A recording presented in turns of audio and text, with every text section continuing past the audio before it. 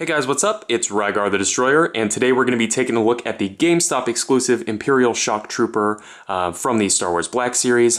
One thing I do want to mention is that this figure has been released before as a Walmart exclusive, and I don't own that original one, but as far as I can tell, this one is almost identical in every way. But if any of you do own that one, let me know down in the comment section if you notice any like little differences between those two figures. But anyway, let's go ahead and get into the review by looking at its packaging. So as you can see here, pretty standard for what we see out of the Black Series. Nice big window here on the front.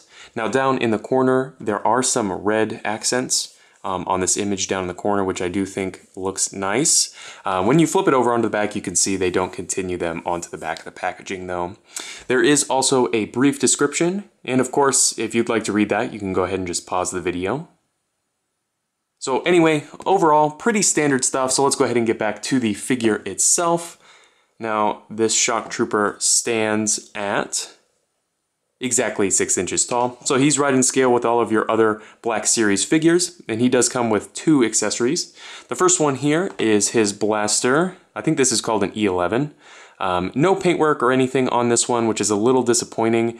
I would have liked to have seen maybe some dry brushing or little silver accents on there, but it does function.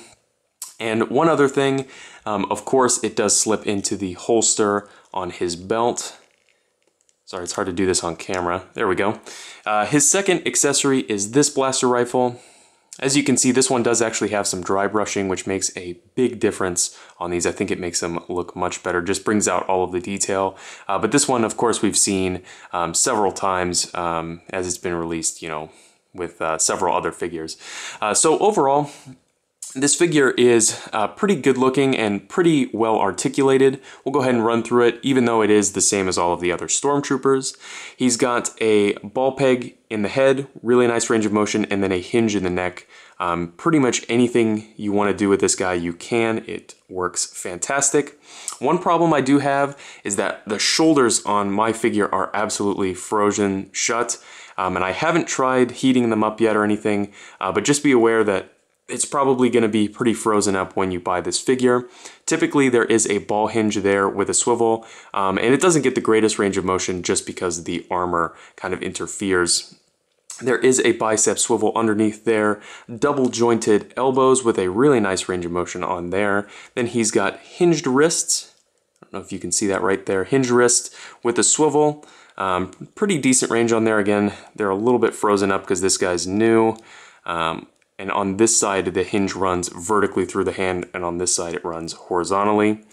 Here in the torso, he's got what feels like it could be a double ball peg or a single ball peg, hard to tell without pulling the figure apart, but nice range of motion there nevertheless. He's got T-jointed hips, excellent range there, going out to the sides. Not the greatest coming forward, but honestly, not the biggest deal in the world. He's got a thigh swivel, double jointed knees, with an excellent range, and then finally a hinged ankle with ankle rockers. So overall, pretty well articulated. I imagine you can probably get these shoulder and wrist joints unfrozen just by heating it up with a hairdryer or something. So overall, I think that this is a really nice figure. And I did try originally to get the Walmart exclusive one. I wasn't able to get a hold of it. So I'm glad that they re-released it, especially because this is one of the most bootlegged figures, Black Series figures I've ever seen. I would say do not buy a loose version of this figure. It will probably be a bootleg. Just a warning for anybody out there who buys a lot of loose figures. So anyway, if you have any comments or questions, please leave them down in the comment section below, and I guess I'll see you later.